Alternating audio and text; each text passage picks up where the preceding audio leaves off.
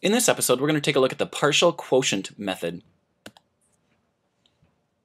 Let's try an example. Let's take 207 and divide it by 9.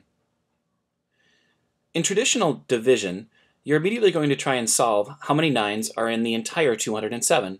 But like partial sum, partial difference, partial product, we're actually going to solve this in parts. We're going to create a column on the right side of our page where we're going to keep track of how many 9s we pull out of 207. At the end, we're going to see how many total 9s it took to make 207. Let's start by taking a multiple of 9 that we're very comfortable with. 10 9s is really easy for me. I know 9 times 10 gives me 90.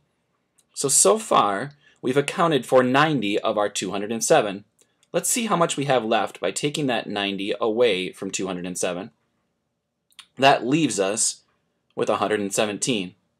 Now, I look at 117 and I recognize that I could take out 10 more 9s.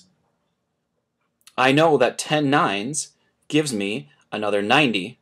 Let's take that 90 out of 117, which leaves us 27. I recognize that there are 3 9s in 27. And if I take that away, I'm left with nothing. I look over at the right-hand column that I've created to begin with, and I see in total to get to 207, I have taken out 23 9s.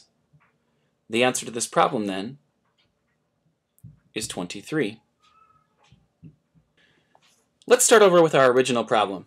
The nice thing about doing partial quotient is it allows for a lot of choice and individualization. The more I can recognize multiples of 9 that I can pull out, the easier this problem is going to be.